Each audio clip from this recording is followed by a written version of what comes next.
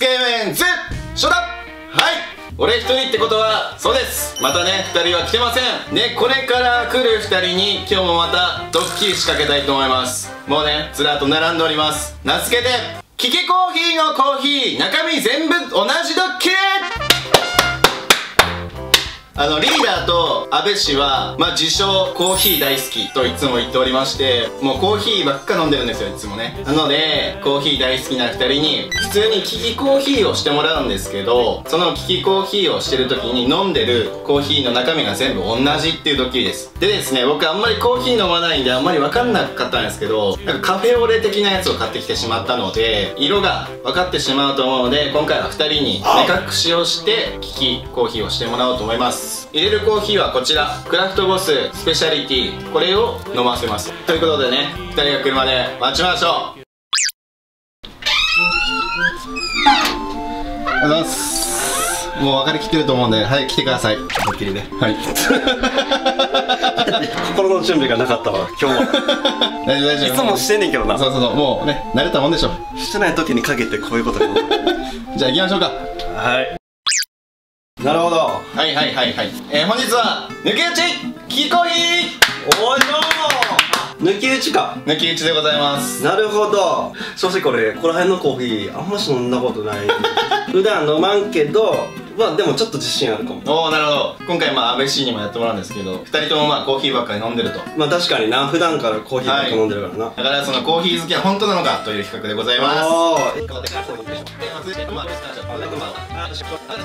はい、じゃあ目隠ししてください。緊張するな。じゃあ僕が最初お題のコーヒーをね渡しますので、どれか当ててくださいね。オッケー、これがお題やんな。そうです。今から飲むのがお題でございます。こちらでございます。はい、匂いとかもねちゃんと確かめてくださいね。これがお題やからな。この匂いを覚えないとあかんってことや。はい、微糖の香りがする。おお、この匂いで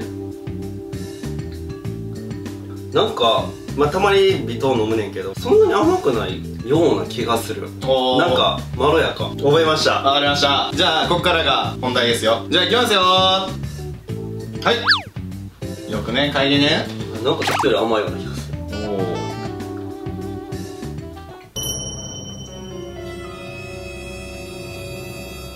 初めの匂った感じで甘さが強いような気がした。でも分かりますか？味よりかは匂い。おー、甘ってなったわ。分かりました。はい、これは初めに僕が飲んだコーヒーではありません。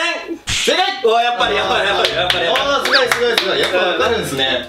匂いで分かった。匂いで分かった。なんかちょっと甘い感じした。これ面白いな。結構得意かも。おー、すごいですねやっぱり。じゃあ次いきますか。これ2杯目ね。はい。これも甘いな。ちょっと甘い気がするわ。匂いや。多分ちゃうな。しかもこんな序盤に持ってけへんと思うしな。匂いが違うね。はい、これは僕が初めに飲んだコーヒーではありません。正解。おお、すごい。おお、すごいですねリーダー。すごいよ。冴えてますね今日は本当に。じゃあ次いきますか。はい。ちょっと似てるかな。結構近いような気がするな。僕が飲んだコーヒーは初めに飲んだコーヒーではありません。正解。おし、ちょっとすげえ。すごいですねリーダー。今日多分今までで一番舌が繊細になってるよ。じゃあ次いきますよ。おお、一番近い。これ近いな。もう本当に自分信じた方がいいです。本当に。はい、決まりました。今私が飲んだコーヒーは初めに飲んだコーヒーです。正解。すごい。よっしゃー。あんたはこれだけを飲んでうんぬんかんぬん言ってました。全部一緒。嘘やろ。ちょっと待って。最初に飲んだのも途中ずっと飲んでたのもこれだけ。ここにあったやつもう全部関係ないです。でも味違かったね。いや同じ。いっそ同じやねん全部。阿部ちゃんも買う。もちろんでございます。また阿部氏が来るまで待ちましょうか。よいしょ。はい。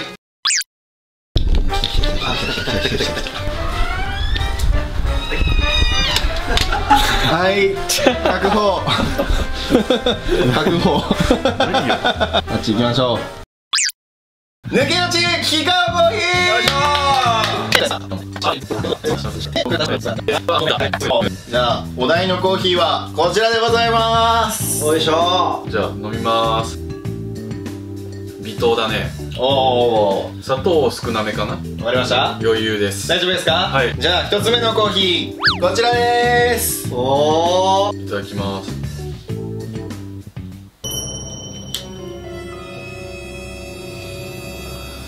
近いなぁ。めっちゃ近い気がする。近いなぁ。近い。近い。おお。近いんだけど、これを一発目で持ってくるなっていうこの自分で飲むやつ選べないっていうのが心理戦もあるからね、翔ちゃんこれはいやでもさすがに一発目で来ないでしょ。おお。多分めちゃくちゃ近いと思うんだよね。怖っ、引っ掛けじゃんもうこれもうここの心理戦じゃん。いやでも一発目から持ってこないでしょ。じゃあ私が飲んだこのコーヒーは最初飲んだコーヒーではありません。正解。おお、すごい。乗り越えたよう乗り越えたね。乗り越えたぞ。似てたんや。似てた似てた、めっちゃ似てた。じゃあ次いきますよ。はい、いただきます。うわー、むずいなー。わかんねえこれなような気もするけどまあこれなんか、いやもう味はすごい似てる気がするマジで。分かった、じゃあこれは違うわ。私が飲んだコーヒーではありません。正解。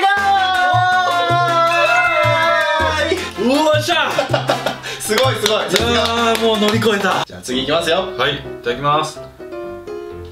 わかんねえマジでわかんない。コーヒーってこんなむずいの。これなんちゃうんじゃあもうそろそろかな、当たりは。じゃあそろそろ来る当たり。まだ尺的に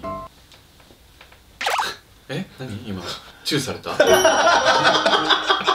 もういいや。じゃあもうこれでいくわ。私が飲んだコーヒーはこのコーヒーです。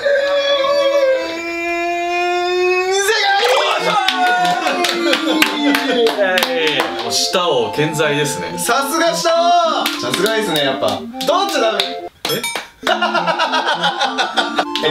これが正解です。これが正解だし、ずっと安倍氏が飲んでたのもこれ。全部中身一緒。全部同じコーヒーですね。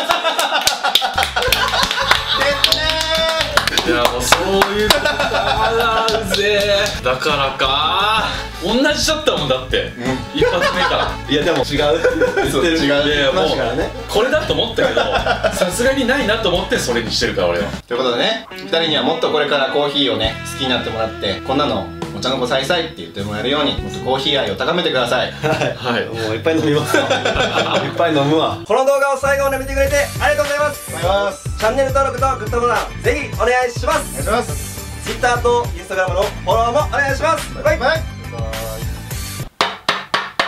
何その音そんなフェイントいらない